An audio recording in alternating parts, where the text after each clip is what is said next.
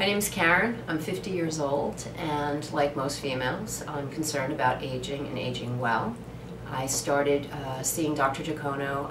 We've had a long-standing relationship, probably about 7 years ago, starting with botox and some fillers. But as time passed, I wanted to take a little bit more of a decisive measure so that I could decrease my maintenance, and I went for a mini lift.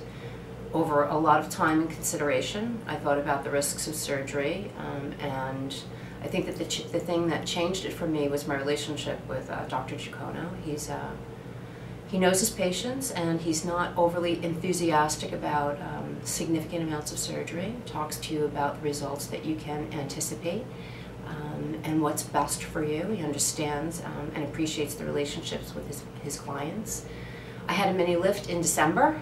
I went back to work and was told that I looked well rested, so no drastic differences. Just all of the folds that were here and starting to appear here are now gone. And I feel that I don't have to worry about these things for at least another 6 or 7 years. What was most, besides the results that I got, that I'm very pleased with, and this is only 2 months in, what was most comforting was I always felt like I was in extraordinarily good hands. The facility is beautiful. The interns and the nurses and the residents here are highly professional.